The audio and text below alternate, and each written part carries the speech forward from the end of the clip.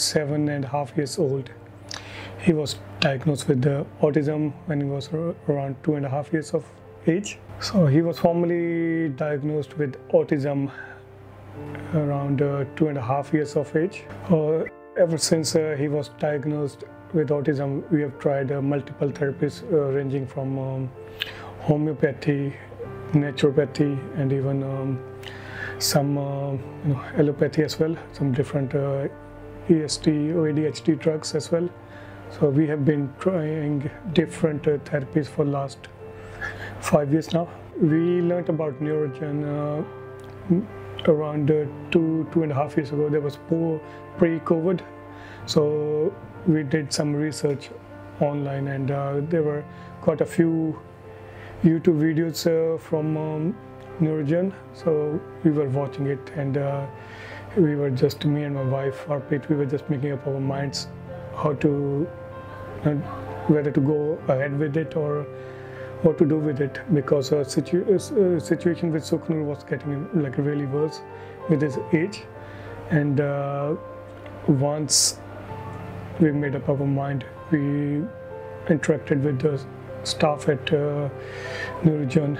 So there was a few emails backwards and forwards, and finally we made up our mind to come here. His stem cells were done on 1st of February, so it's like 10 days now. Still early days for changes, but with all the therapies going on, I've seen like his eye contact have improved a bit, sitting a little bit more at times as well. The experience that we had here was really good. It was a lot better than I expected. The staff was really supportive. All the therapies were done like in a really professional manner. Overall, it's really good experience staying in here.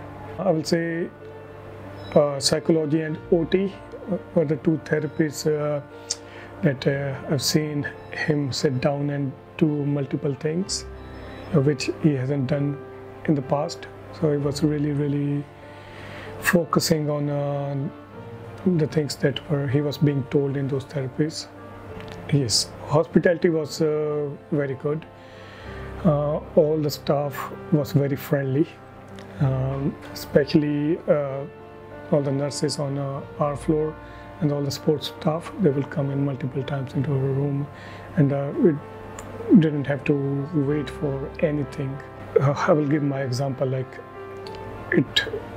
before we decided to come here, it was not straight away.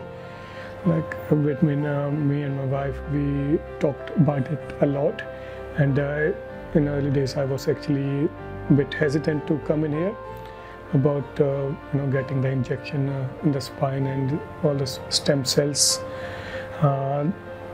There wasn't much to read on the internet as well, but there were really good videos that the hospital and Dr. Alok Sharma has got on YouTube.